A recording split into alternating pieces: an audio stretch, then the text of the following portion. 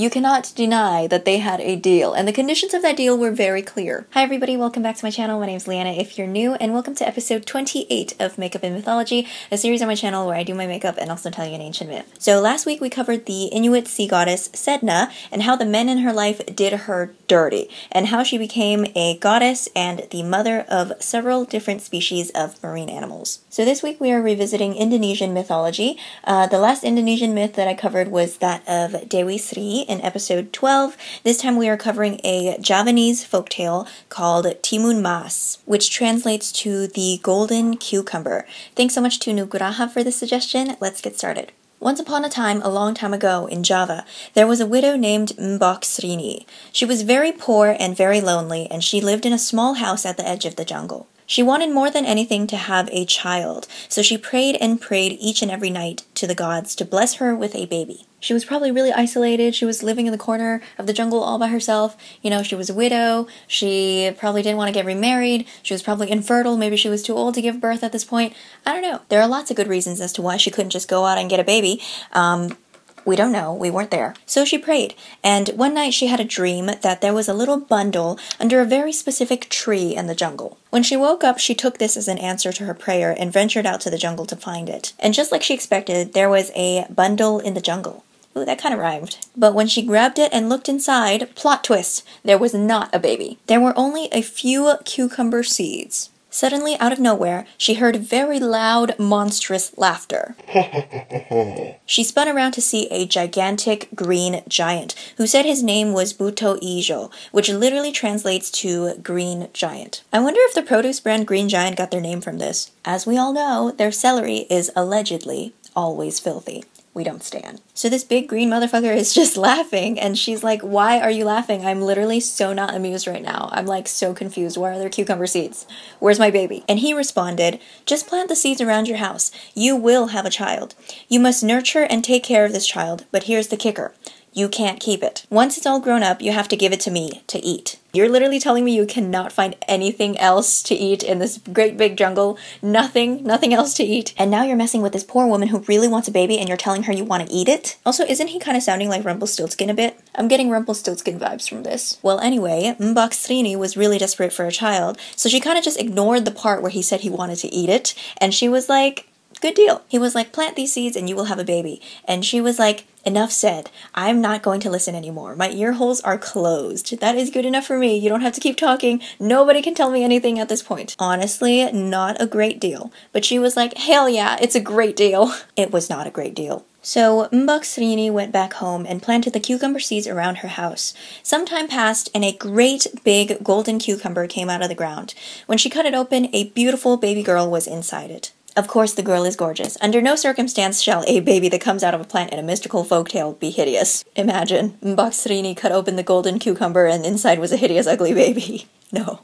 That would make for a really interesting story, though. So, Mbok Srini took the beautiful baby girl and called her Timun Mas, which means golden cucumber. Timun Mas grew up to be a very kind, loving, and hardworking girl, always doing the most to take care of her aging mother. Many years passed, and in the year that Timun Mas was going to turn 17, the green giant Butho Ijo appeared and reminded Mbok Srini of her promise. He's like, hey, remember me? I'm gonna come back in a week and I'm gonna collect the kid. It's time. I mean, as hard as you may try to paint Butho Ijo as a bad guy, I mean, yeah, he eats children, but you cannot deny that they had a deal, and the conditions of that deal were very clear. He was 100% transparent about it. He was like, yeah, you want a baby? I want to eat. So hey, I have a way for both of us to be happy. You can have a baby, and when it's not a baby anymore, I'm gonna come and eat. And he even had the decency to come 1 week before the due date to remind her, like, come on, he didn't even have to do that. Even Rumpelstiltskin, he told the girl in that story that he'd help her spin straw into gold in exchange for her first child. The conditions of that deal were very, very clear. And then he even gave her a loophole to get out of it by guessing his name, like, hello? He didn't even have to do that. The moral of the story is don't make deals unless you can pay the price. But wait, we're not done yet. It's still a little early for the moral.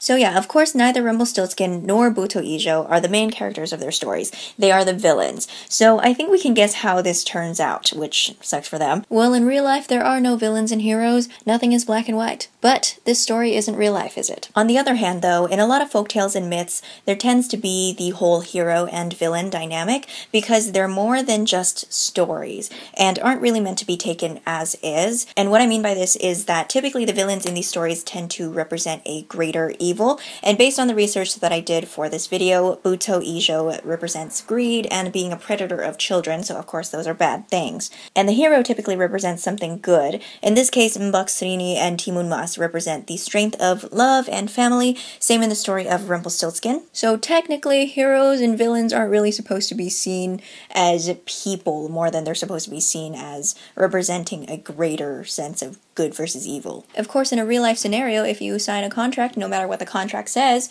you're the one who signed it and you should be responsible. But this is not real life, this is a folktale, so let's see how Mbok Srini gets out of this one. But before we do, I just want to mention real quick, going way back to episode 6 where I talked about Perseus and the slaying of Medusa. In that story, Medusa was the villain and Perseus was the hero. If you haven't seen that episode, basically I was super mad about what happened to Medusa because she was really just minding her own business and then Athena just fucking turned her into a monster because she felt like it, basically. But the thing is, Medusa's story was supposed to represent what would happen to you if you disrespected the gods in any way, and back then in ancient times, disrespecting the gods was a very, very, very bad thing to do. So people came up with these myths to scare other people into believing the same things that they did. Somebody got really mad at me for saying Medusa deserved better because they thought it was hella disrespectful. But you know what? Even in this context where the villain of the story is supposed to represent something evil, Medusa still didn't do anything. She literally would have left everybody alone and would have just stayed in her cave and like hung out with her sisters. I mean, yeah, she killed a bunch of people, but that's because those people were looking for her. They went to where she lived. The only evil that Medusa represents is disrespecting the gods, and I feel like she didn't even do that.